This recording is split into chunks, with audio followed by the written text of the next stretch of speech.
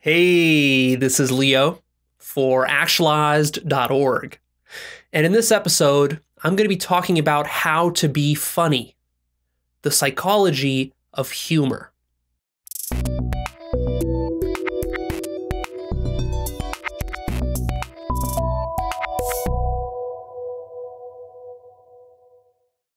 What I want to give you here is a very practical guide for how to up your humor, especially for guys who are very logical and very analytical and very serious-minded. They have a serious-minded attitude towards life. Because I was personally that way not too long ago. And I underwent a journey of my own to transform that. And the reason I did that was because it was necessary for me to get better results with attracting girls. In this episode, what you're going to get is you're going to get a bit of my backstory. You're going to get some theory about what funniness is, how humor actually works. We're going to take a look at your own psychology and what within your own psychology is holding you back from being more humorous naturally. And then I'm going to give you various categories of humor, lots of specific examples from my own life of how I used humor. And I'm going to give you 3 powerful exercises that you can use to actually drill this into your mind. So we have a lot to talk about, so let's get right into it. Why is humor important? Well, it might seem self-evident, but there are actually more factors than you might initially think. I think the most important factor is that it helps you, if you're a man, to attract girls. Now here, I'm going to kind of be assuming that I'm dealing with a male audience and that you're trying to use this humor to be more likable, especially with girls, although the principles that I talk about here could be used by anyone in any context. This is not just for in the nightclub or on a date or with your girlfriend. You can use this if you're a girl. You can use this in business context. You can use it everywhere. This is a very flexible skill. But especially with girls, it's just a killer skill. Another important area where it's going to be great for you is just with socializing. Being friendly, and being friendly in different contexts. So it could be with friends when you're just drinking beers at the bar, or it could be in a work environment. It could be in a social networking environment. It could be in a professional environment. Doesn't matter where. This is a very powerful skill. You can use humor to build really deep connections, to really open doors that would otherwise never be open for you. You can use humor as a way to manipulate people. You can use humor to really get your way in life, where otherwise you wouldn't get your way. So very powerful. Humor is also very powerful if you're in sales or if you're in marketing. If there's stuff you got to sell, if there's a presentation you got to give, if you got to convince someone of something, it's a lot easier to get your way when you're humorous about it and when people like you. And perhaps the most important reason, which nobody really thinks about, is simply your own happiness and well-being. If you're a person who's going through life and you're dead serious all the time, the way that I was, and you have a stick up your ass, the way that I did, and you're afraid to socialize with people, and you've got 4 or 5 layers of mental filters for every sentence that you speak from your mouth. That means before a sentence can come out, you filter it 4 times to make sure that it doesn't upset someone or that it's not embarrassing or weird or you're not going to get judged for it. If you've got all this going on, you're actually not happy on the inside because you feel like your authentic self isn't allowed to flourish. In fact, this might be such a bad state for you, like it was for me, that you don't even know that this is going on for you. And you might have developed this kind of stigma where you tell yourself like, oh, well, I'm just not a very humorous person. My whole life, people have told me that I'm kind of dry and I'm kind of boring and maybe I'm a nerd and all this kind of stuff. And you feel like, well, Leo, can you help me? Can you help that type of person? And my answer is yes, I can, because that's exactly who I was and still am. I'm a really nerdy person. So you're going to get some really powerful ideas here. Here's the number 1 trick, the big picture of what you got to do to become funny is you have to start to change the entire lens through which you see the world. Right now, if you've got a bad sense of humor, it's because you're looking at the world through this lens where everything is dead serious and everything is very analytical, logical, and pragmatic. So that means whenever you move your lips, it's to get something utilitarian across to somebody else. Like, hey, can you go get me my car? Or can you loan me some money? Or can you do this thing at work? It's just very dry, matter-of-fact type of conversation, which leaves no room for funniness. You can't get funniness that way.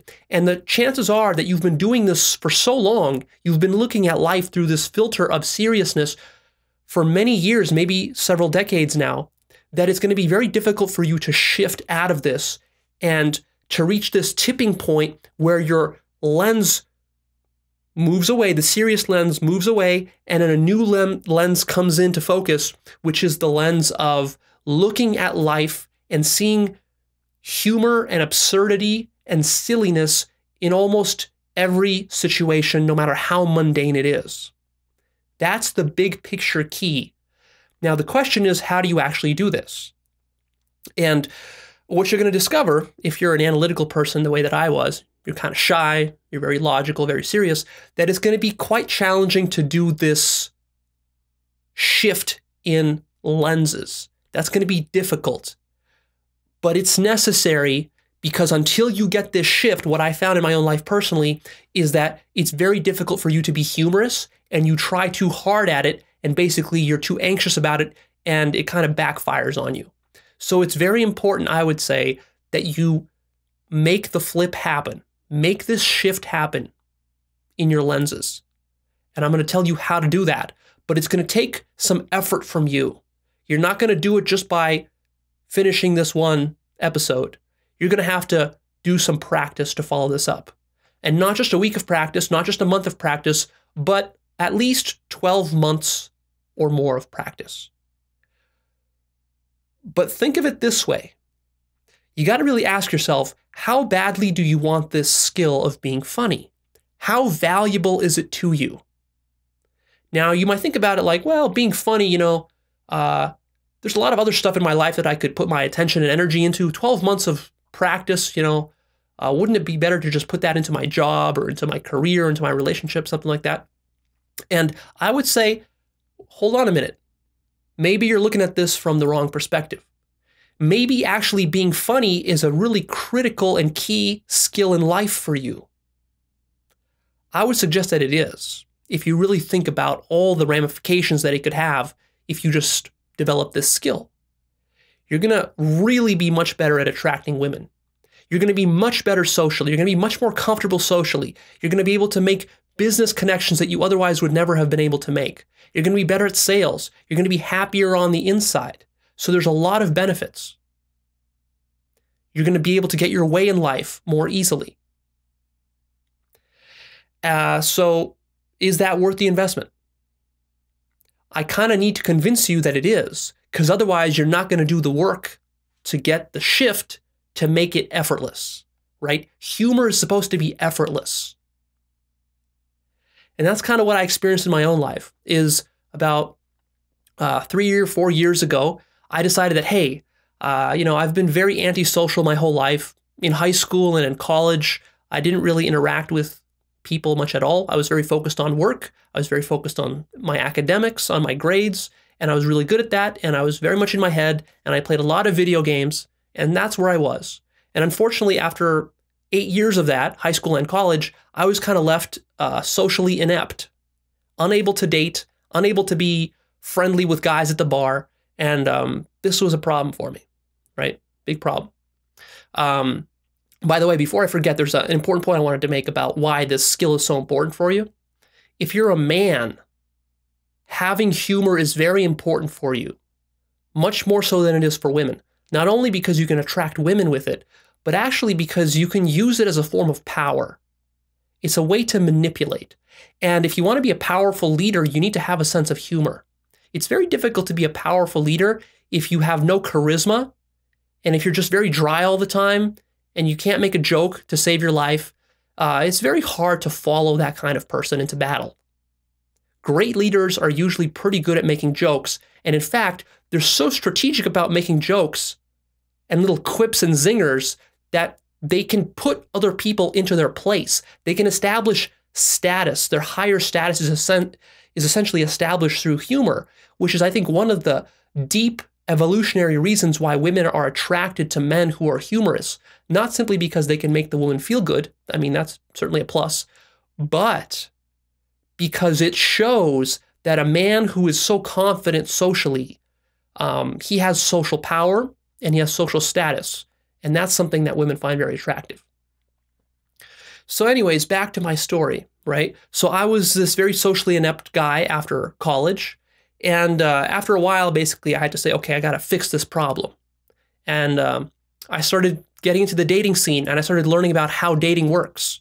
And I got involved with pickup for a few years, and I went pretty hardcore with pickup and just learned a lot of theory and tried a lot of different stuff and got a lot of insights. But basically what happened for me is eventually I was able to reach this point. At first it was very challenging, but eventually I reached the point where my analytical lenses and my serious lens, it all kind of melted away, and I could start to see humor effortlessly in every situation.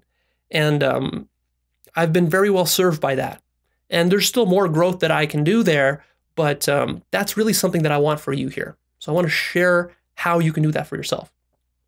So how do we do that for you? Well, basically what we need to do is we need to unwire your logical, serious attitude. We need to make you more emotional and more spontaneous, less controlling of yourself, less self-conscious. We also need to give you a more relaxed internal state. You cannot be humorous from an anxious place. You're not going to be very humorous if you're depressed, if you're angry all the time, if you hate your life. So one of the deeper fixes for this is to actually go improve your life so that you're happier in your life. Happy people will naturally say funny, happier things, right? If you're seriously depressed, you're probably, these little tricks that I give you here might not be enough to fix you. You might need to fix the depression first before you do that. So you're relaxed. Also, if you're, for example, talking to a girl and you're trying to say humorous things to a girl, you're going to find that you're going to lose all your humor abilities if you're talking to a girl and you're nervous to her because like you feel like, oh my God, she's this hot girl, I need to impress her and all that kind of stuff. If you have this approach anxiety, as they call it, it's going to be very, very hard for you to be humorous because in that anxious state, you're not relaxed enough to let the spontaneous humor come through. And humor, the best kind, is spontaneous. It's not canned material. All the stuff I'm going to be sharing with you here, these are going to be like a skill set that you develop. So you're not going to be using canned lines or funny jokes that you read on the internet somewhere. I'm talking about the real skill of being humorous, which is completely flexible and adaptable and works in every situation. For that to happen, we need to also remove your verbal filters. This is hard to believe, but you have many layers of verbal filtering going on all the time, which prevent you from saying the things that you really think. And this makes you non-humorous.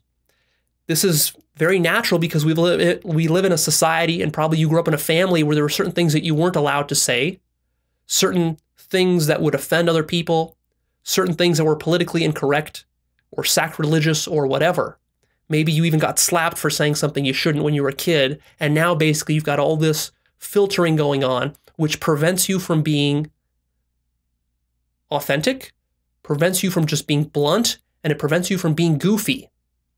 And that's another thing we need to work on is your willingness to be goofy, right?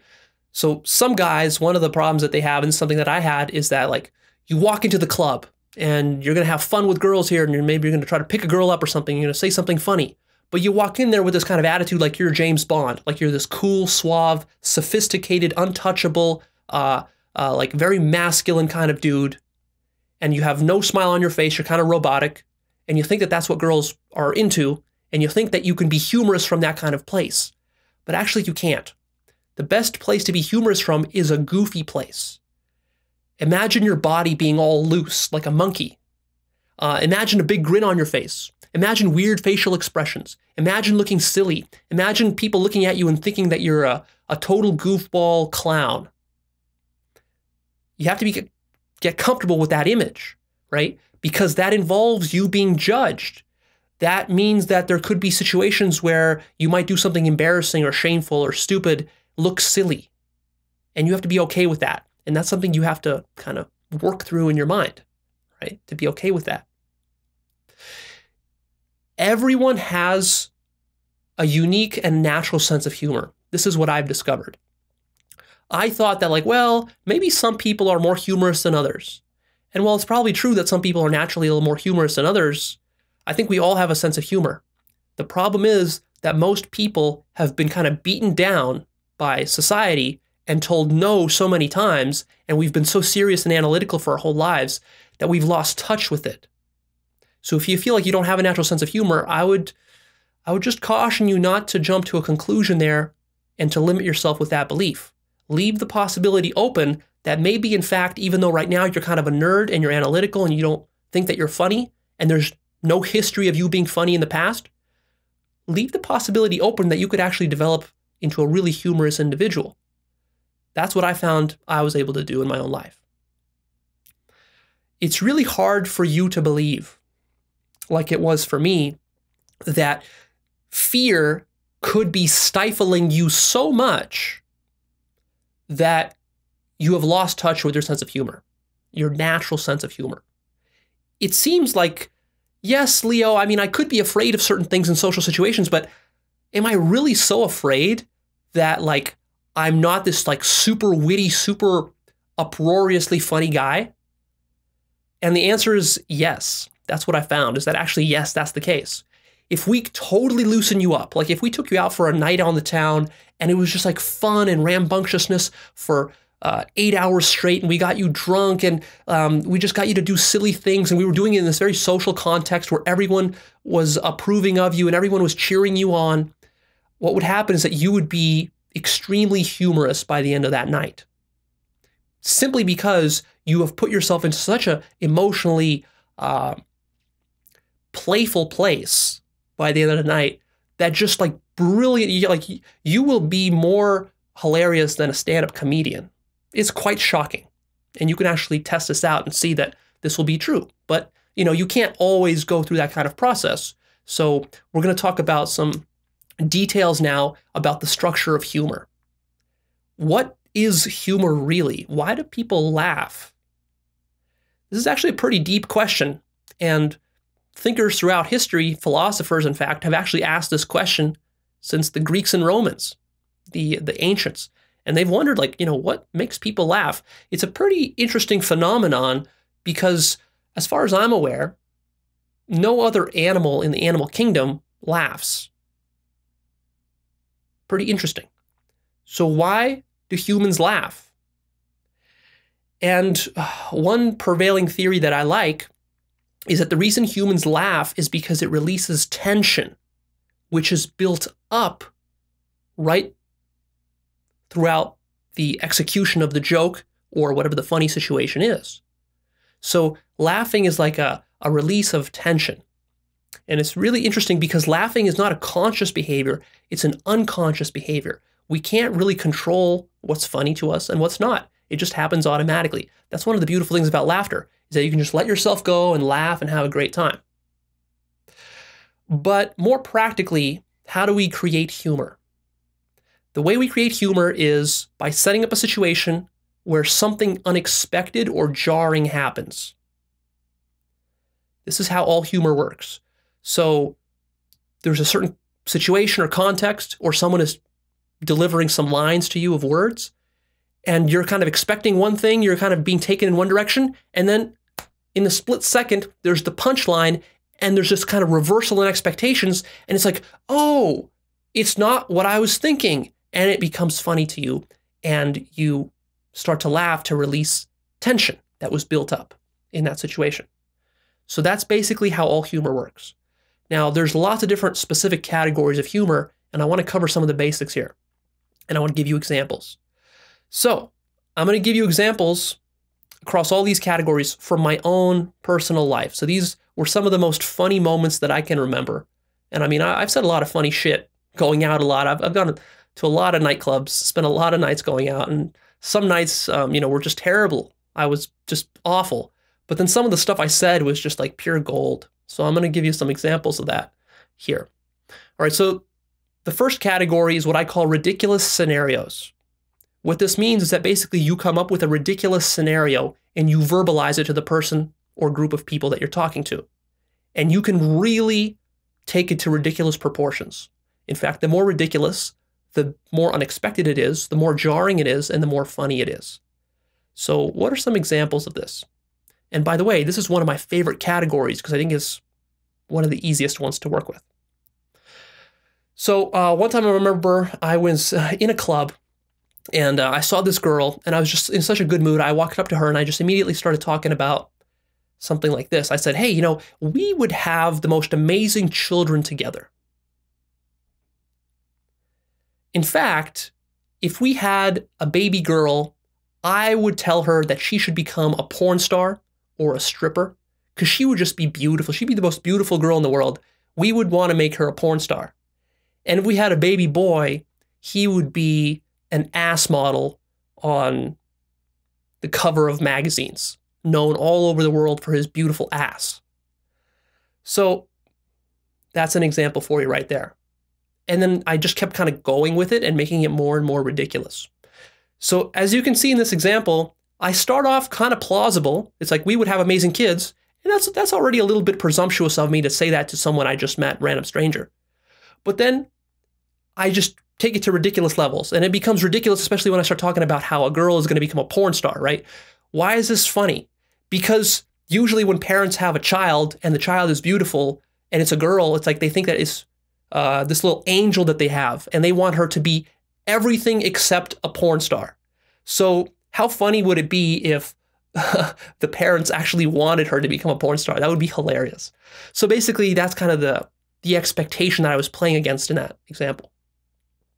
Here's another example, and this is a slight twist on ridiculous scenarios, and this is giving a ridiculous compliment. So let's say you're a guy and you're talking to a girl and you want to compliment her. Usually guys would give a corny compliment like, hey, you've got beautiful eyes.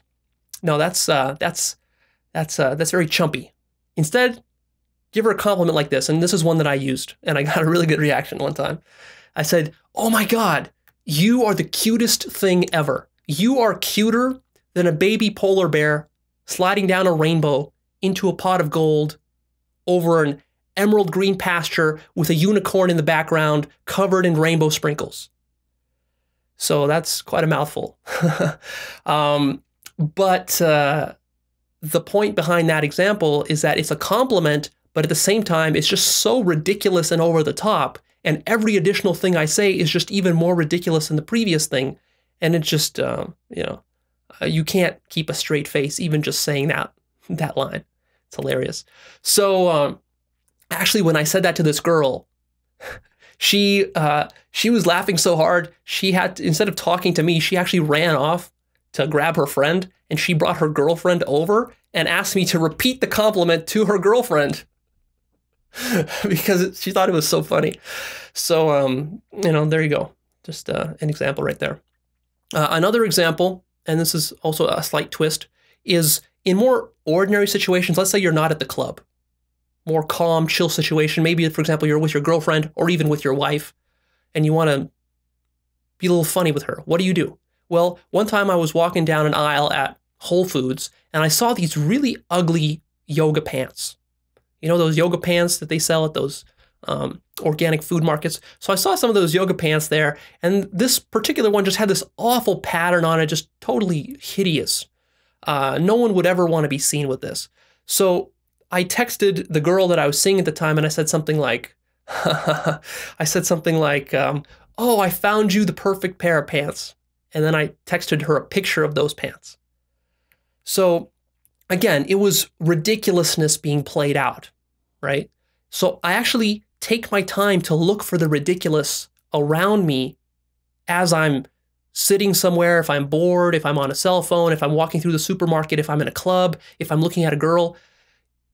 This is where I'm talking about, again, training your filter to look for the ridiculous in the mundane. And this takes a bit of practice. What's cool about it is you can literally train yourself by looking around you, wherever you are, and find something ridiculous about the situation. Also, what you can do is you can just concoct ridiculous situations out of thin air, right? So it doesn't have to be handed to you on a silver platter. You can just literally come up with ridiculous situations just by literally, it's just like fantasy. You just come up and just keep adding more and more and more and more to it. Kind of like I was doing with the baby polar bear sliding down the rainbow, and just kind of adding more and more crap to it. And it just became funny after a while. Okay, so the next category is role playing. This is a powerful category. What you do is you assume a role as though you're an actor, and then you pick a funny role for yourself that you're going to play. So two favorite roles that I have that I like to play is the arrogant asshole, or the arrogant king, and the diva. So the arrogant king is a favorite of mine. So basically, you walk into the place and you act as though everything that comes out of your mouth is as though you're the king or tyrant of this establishment. So here's an example of how this would go. Let's say I'm in a club. That means I walk in and I'm very cocky. I hold this very cocky, regal pose. And I walk up to people and I kind of expect them to initiate conversations with me and kiss my hand as though I'm this king, right? Like they really respect me. And then let's say a girl starts talking to me and I'm talking to her and I'm listening to her. And then when she's done talking, I would say, very well, you have done well, my subject. You have earned the privilege to feed me grapes at dinner time as naked women fan me with palm fronds from this scorching heat that we're in. So something like this, right? You kind of act like you're this king, and like it's very cocky and arrogant, but you do it in this way where it's pretty obvious to people that you're acting. And that can be funny. You can also play the diva. So a lot of times girls will play divas, especially hot girls. They want everything done for them, and they expect everything the best, you know, they expect the best luxuries and they expect you to treat them nicely and all this kind of stuff. And it's like nothing is ever good enough for them. So you can take on that role yourself and actually preempt the girl. So if you're with a hot girl and you're a guy, one thing you can do is you can act the diva. And everything she does, like, it's not good enough for you. And it's like, no, I want it better. I want it faster. I want it bigger. You know, like this, like you're not satisfied with anything. But you do it in a playful way, not in a critical way. And so that can be a fun role. Those are just two roles. You can come up with many other types of funny roles. What's cool about roles is that not only are you kind of like making other people laugh, but most importantly and primary is that you're making yourself laugh in this role. It's almost as though you're being a rascal and you're playing pranks on people. You're just kind of walking around and you're playing this role, and other people don't even know that you think that you're this king. But in your mind, you know, just for this next 30 minutes, you're just going to be pretending, and it's just kind of funny to you how people react. So that can be a cool one. Another category of humor is self-deprecating humor. This is a classic one, and it can be really powerful. I've got a really good example for this from my own life. So one time, my buddy and I, we went to the Spearmint Rhino, which is like a world-class strip club here in Las Vegas where I live. And we went there and we were just kind of hitting on the girls, and it was a slow Tuesday night, and we were cheap. We didn't really want to pay for lap dances. So we would sit there and girls would come and sit on our laps and just kind of talk to us, try to get us to buy lap dances. But we were just kind of screwing around. So I kind of just decided to see how far I could take it with the girl and just kind of attract her, you know, try to attract a stripper without paying her anything. And so I'm, you know, sitting there thinking like, what can I say to make her laugh?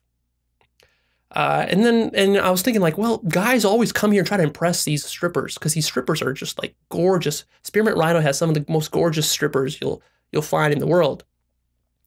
And then it hit me, and I'm like, oh, I know exactly the right thing to say.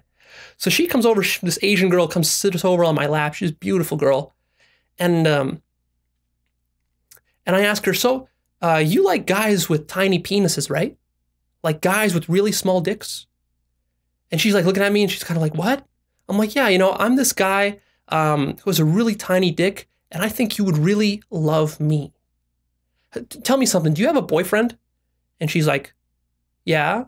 And I'm like, I bet your boyfriend is like one of those macho guys who like goes to the gym, has these huge biceps and stuff. You know, I don't have huge biceps, and I bet your boyfriend, he has this huge, massive dick, because I know how much you strippers love massive dicks. But have you ever considered dating a guy with a tiny dick? Like, don't you ever get tired of getting banged by guys with giant dicks? Like, I mean, it's fun at first, but then after a while, I imagine that it gets kind of boring, kind of annoying, in fact, right? Wouldn't you like to meet a guy with like a tiny micro penis? Like a little nub of a penis, like a half incher. Well, that's what you got right here with me. Girl, you don't know what you're missing out on. And so I just keep going with this. And so I'm basically combining self-deprecation and ridiculousness. And I'm just kind of like ramping this up. By the time I was done with that, she was just laughing her ass off. And she sat there with me on my lap for like 40 minutes just talking to me after that, because it was so hilarious and it demonstrated so much confidence from me. Here's the trick with self-deprecating humor. If you're going to use it, go really over the top with it. Because if you do a little weak self-deprecating humor, then people might think like you're insecure about yourself. But when you do really obnoxious, over-the-top self-deprecating humor, it's so hilarious that actually it makes you hyper-confident. Because think about it from the girl's perspective. She's kind of expecting that this guy, he comes here, he's not very attractive, he probably wants to impress her with how cool his car is, or how much money he makes, or how much business he does, or something like that, how muscular he is, and you know, how masculine he is. So that's what she expects. Now, when I come in there and I start telling her all, you know, the things about my tiny dick, like to her, that's completely out of her reality. That's completely against everything she expected. And that makes her laugh a lot. And it shows that I'm very confident because I could sit there with a straight face and talk about my tiny dick, which is what nobody would ever think of doing in a place like a strip club. So that's what made it work. So try that. Another category is blunt social commentary. I'll give you an example of this. Last spring, I was at a meditation retreat, and it was like this very intense 4-day workshop where we did a lot of very like deep soul-searching work for meditation and enlightenment. And you know, we shared a lot of our deep histories and stuff about ourselves and our emotions. And then at the end of that whole thing, we were sitting in a circle on the last day, and we were trying to just wrap everything up.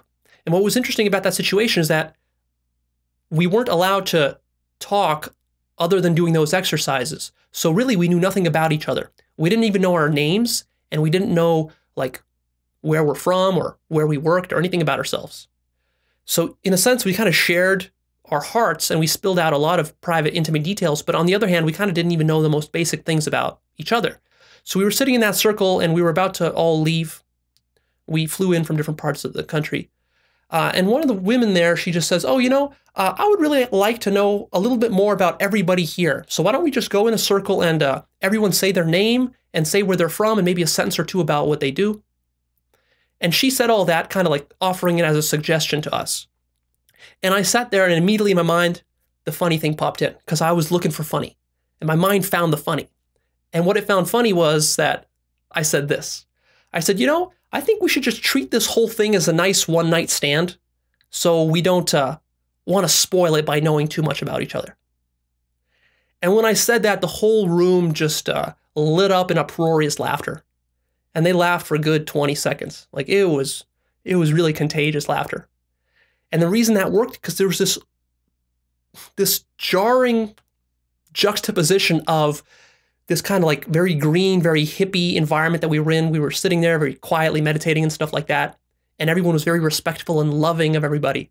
And here I bring sex into the situation. I bring a cheap, dirty one-night stand into the situation. I juxtapose those two together.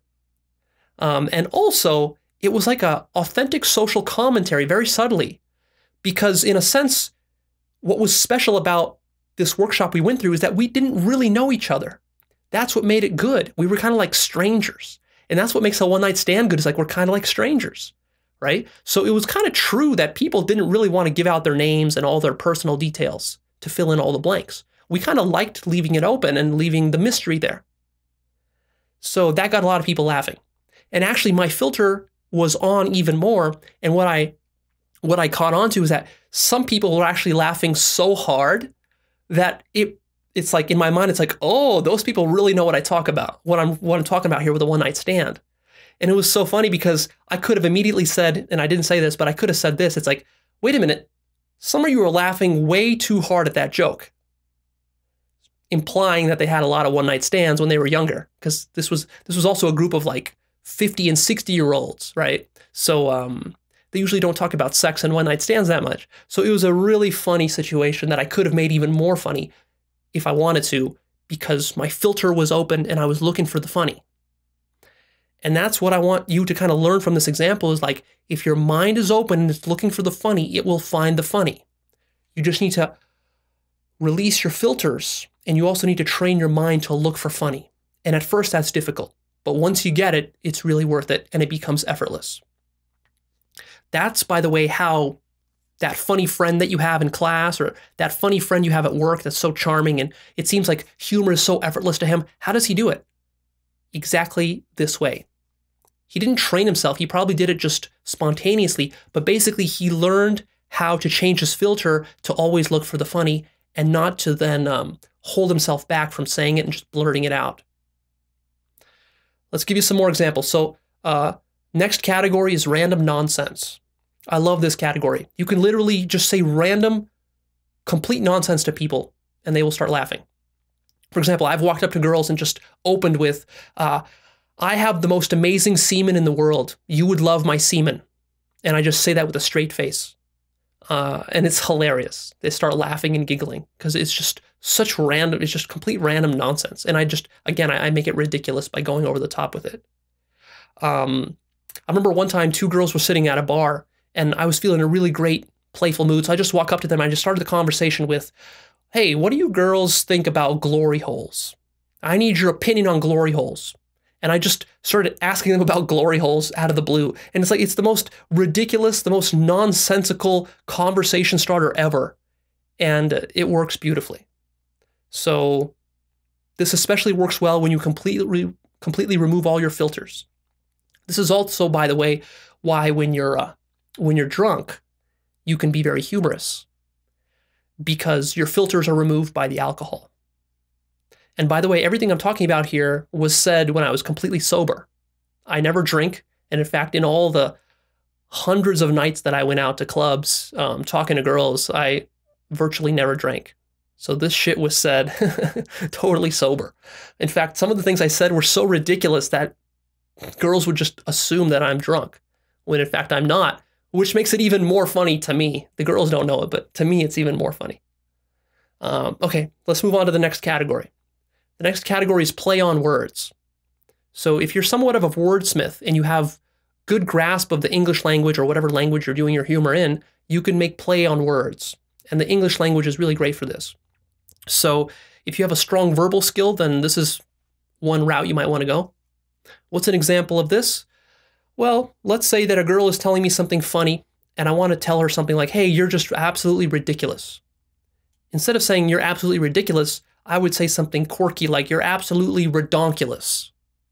Like you're a ridiculous donkey. You're so ridiculous that you're redonkulous. Something like that. And there could be a million other examples that aren't coming to mind for me right now, but you get the idea with that one. The next category is breaking expectations. And while I already said that breaking expectations is kind of the common thread between all humor, here I mean a very specific thing. I'll give you 2 examples to illustrate this, both of them with girls that I was kind of dating. So I was dating this one girl and I was seeing her and we were having sex multiple times. And then it got to this point where it was almost like she was getting this feeling that I'm kind of like using her for sex. And so she came to me one time at my hotel room and she's sitting there on my bed and she's kind of a little bit annoyed with me and she's kind of telling me something. So Leo, you're using me like I'm just like your little slut. You're using me like a little slut. And then she was kind of waiting for a response from me. And immediately my mind saw the funny in this. And the funny was that she was so expecting me to go against that and to start defending myself. Like, no, baby, I don't think you're a slut. You're my little princess. I'm going to treat you right. Like, she was expecting that from me. So what I do, I decided to go completely against the grain on that one. So she tells me, "You're just treating me like a little slut." And I said, "Yeah, pretty much," with a little cheeky smile on my face. And her jaw just like, oh, her jaw just drops. Like, it's shocking, right? Because it's pretty blunt. It's shocking, but it's also hilarious. So then she starts laughing about it, and we both start laughing about it. It's just funny. It also kind of diffuses the situation. So that's one example of breaking expectations. Another one, also with a girl that I was sleeping with, we were actually kind of lying in bed in the morning, and we were just kind of like talking bullshit, the way that you do. And somehow we got on this topic of what would happen if a bear attacked her, and I would have to come in there and rescue her. And so she tells me something like, "Well, so if a bear attacked me, then you would come in there and rescue me." And then she expects me to kind of chime in there and confirm it and say, "Yeah, I would be your valiant knight in shining armor. I would come in there and I would beat down this bear and save this damsel in distress." That's what she was expecting me to say. But I saw that, and my mind's like, "Oh, don't do that. Make it funny. Go against the grain on this one." And so she tells me, "So a bear attacks me and you're going to come save me." And I say, "Fuck no, I'm not going to come save you. A bear? Are you kidding me? Bears are dangerous wild beasts. I'll let the bear work on you and I'll just run away. It's a fucking bear you're talking about. I'm not going to mess around with the bear." So I went completely against the grain. And again, for a second, her jaw just dropped. She's like, "Oh, you did not just say that." Like, that's what she's thinking in her mind. But then she starts laughing. We both start laughing because it's so hilarious. And it's really good. So breaking expectations is huge. In fact, you could just walk into every situation, especially if you're talking to a girl and you want to make her laugh. Everything she says, in your mind, install the filter to say kind of the exact opposite of what she wants you to say. Break every expectation she has for how you should act, and that will make her laugh hysterically. And the final category I'm going to give you is called physical humor. So sometimes you're lost for words, you don't know what to say, you can just be goofy and funny physically. Funny facial gestures, sticking your tongue out, or making some weird face, just randomly out of the blue at somebody, is hilarious sometimes. One thing that I'll do is if I'm in a nightclub, in the nightclubs, they have these styrofoam sticks that have lights in them, and they kind of light up and you can wave them around. A lot of times girls will walk around in nightclubs with these.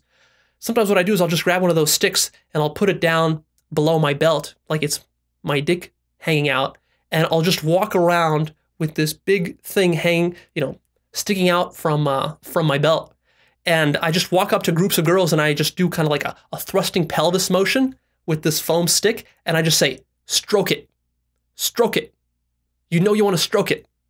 And so I just kind of like do this jerking off motion. And it gets a variety of results. Half the girls are shocked and offended, and the other half of the girls are laughing hilariously. And and a lot of girls will come over and start stroking it and sucking it. It's hilarious. So just like physical humor like that, which is usually context dependent, you can do that too. So one key here that I want you to understand is that humor is highly situational and context dependent.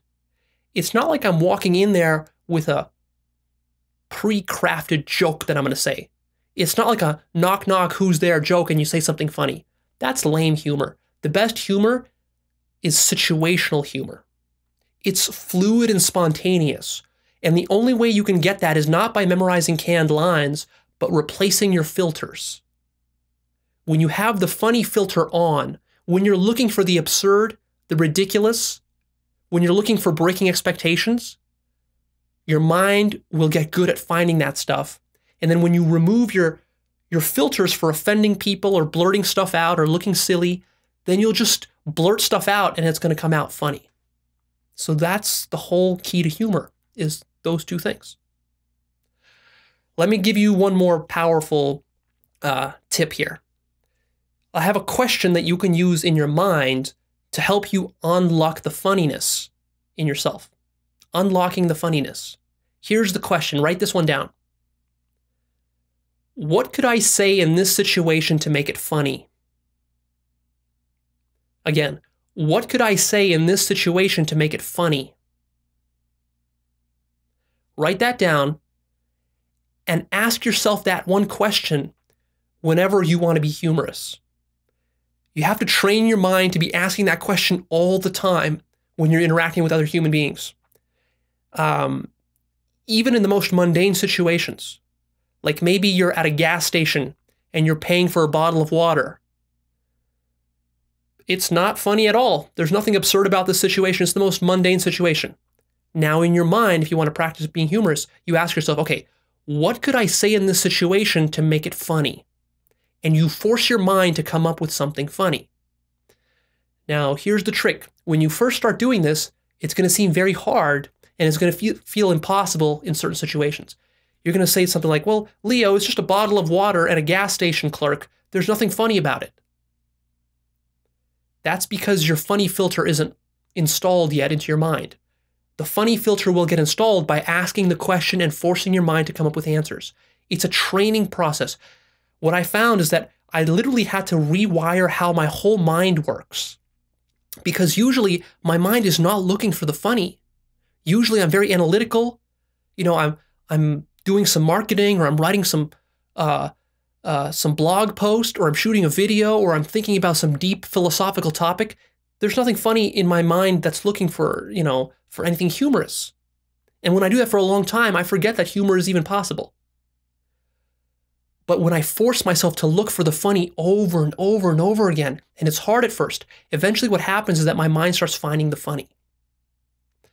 So now we're getting to the portion of this program where I'm telling you how to actually practice this. This is how you practice it. This is why I said at the beginning, how bad do you want this skill? If you want this skill, you're going to have to go through the emotional labor of rewiring your whole mind. The nice thing about it, though, is that if you do it once in your life, then forever you're going to have that ability to be humorous spontaneously. It's a very powerful ability. So it's worth doing, even though it'll take you some months or years to do. So let me give you a few more tips on how to practice this. I would say this. If you're really serious about it, you really want to fix this problem once and for all in your life, make it your mission for the next 12 months to look for the funny in every situation you possibly can. Everywhere. Everywhere. With friends, with family, with girlfriends, with boyfriends, with guy friends, with coworkers, every place. Look for the funny. Your mind will get better at it as you make that your mission. And then you do the following 3 exercises. So, exercise number 1, I call it random sentence strings. So here's what you do. For 10 minutes straight, you set a timer.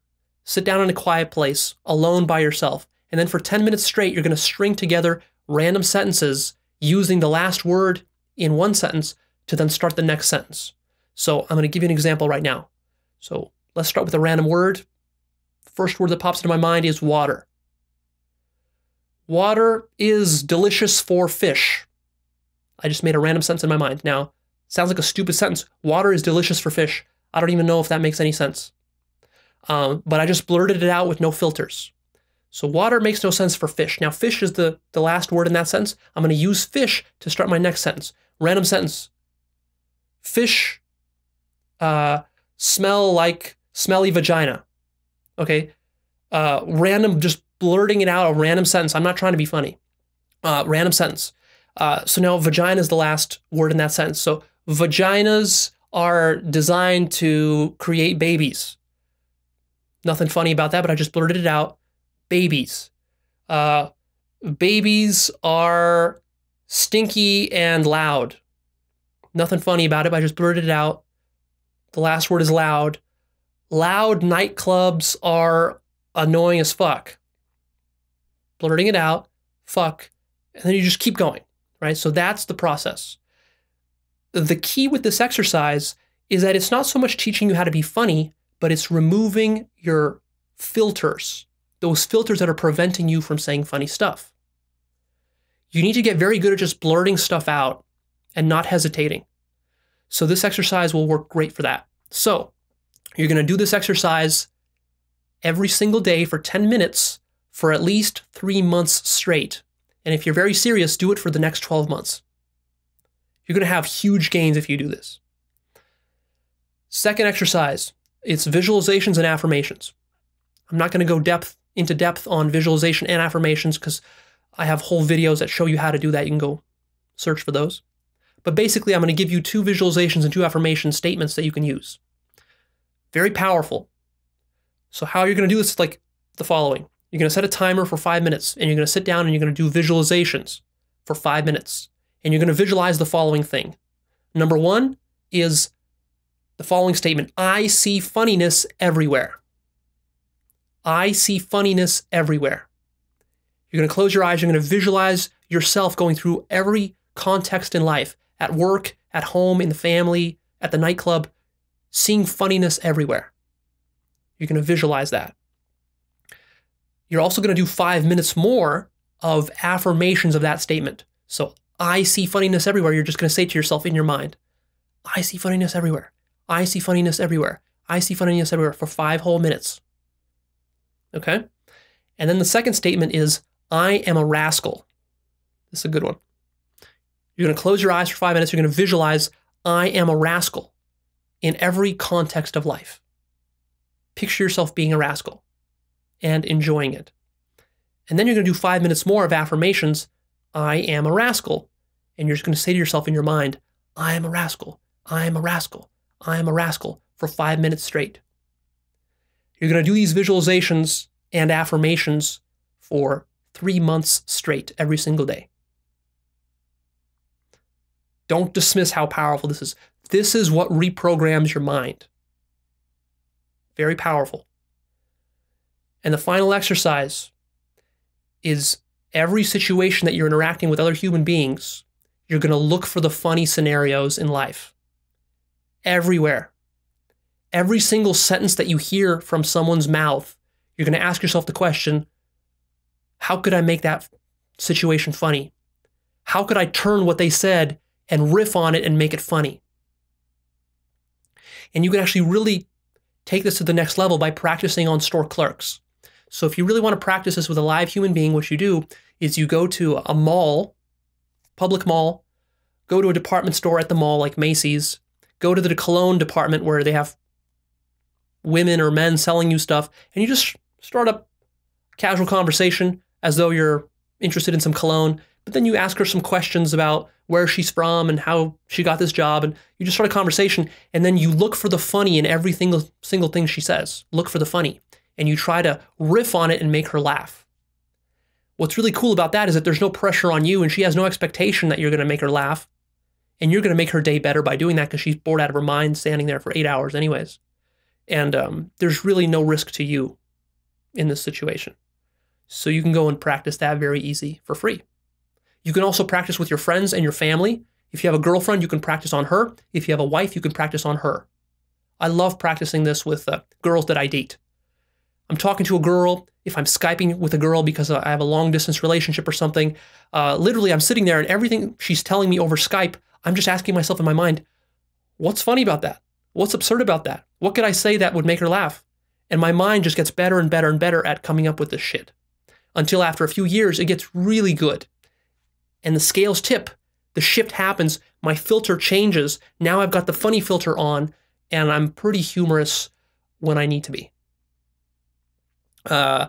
It's quite remarkable how flexible your brain is and how much it will adapt and switch filters here.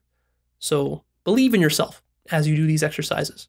I'm telling you that if you do this for the next even just 3 months, you're going to have significant improvements. And if you do it for 12 months, you might become extremely humorous, the most humorous person in your entire social circle. All right, so this is extremely powerful stuff. Don't get tricked into thinking that these techniques are very simple and kind of like lowbrow techniques. You want something more sophisticated. You want more sophisticated forms of humor. No. Start with the most crass, the most basic humor, and the most basic techniques here. These techniques, these visualizations, and the other stuff that I told you, this will take you very, very far. All right. Before I go, let me give you 2 important warnings. Warning number 1 is do not use canned lines. This will kill your progress. What you're trying to develop here is a skill and a rewiring of your entire mind. You're trying to change these filters. Canned lines will not do this for you. If you take the examples I gave you here and you just memorize them and then you go up to girls and you tell them, you might even get a few laughs here and there, but you're not going to develop real humor. You're not going to become a humorous individual. You're going to become a line spouting robot. And in fact, you're going to be nervous when you're spouting those lines because, what if I say the line wrong? Or what if I run out of lines? And you will run out of lines. And your lines will also not be context sensitive. You're not going to have a line for every context. So go for the bigger picture goal. You want to develop this skill. This is a very powerful skill that you want to have in life, especially if you're a man. So it's worth doing the hard work to get it. Don't waste your time so much on canned lines. I wasted a lot of my time memorizing canned lines. It didn't really help me become humorous the way that I wanted. And the second warning I'm going to give you is you have to come at this whole thing from a sense of self-amusement and not seeking validation. So I'm not telling you to go out there and become a clown for the world because the world needs more clowns and because the world needs more humor. No, you're not trying to become a stand-up comedian, nor are you trying to really make other people laugh. That's not your job. What you're doing here is you're developing this ability. You're developing a new attitude towards life. You're going to see life in a new way. You're going to have more playfulness in your life. That's fundamentally what you're doing here, is you're building this kind of playfulness muscle. Because you're way too uptight. You're too serious. That's why you're not humorous. You're not playful. You're not letting yourself go. It's almost like you want to be drunk your whole life. It's like you're so loose when you're drunk. Imagine being that way your whole life, but being sober at the same time. It's not a paradox. This can happen. But you want to come at this from a place of self-amusement. So when you say something funny in a situation, it's not to get a laugh. It's not to get people to like you. It's you expressing your joy for life. That's what it is. Seems subtle, but it's an important distinction. So when you say things or do funny things, it's mostly to amuse yourself. And if other people laugh, great. If they don't, who cares? A lot of times they'll be offended. They will. That's okay. You have to take that cost. That's fine. A lot of times they'll think you're stupid. That's okay. A lot of times I'm the happiest and I'm laughing the hardest on the inside when I do something stupid and then people are laughing at me and I'm kind of like laughing at myself and I'm laughing at the fact that they're laughing. And it just like it turns into this kind of like a cycle of self-amusement.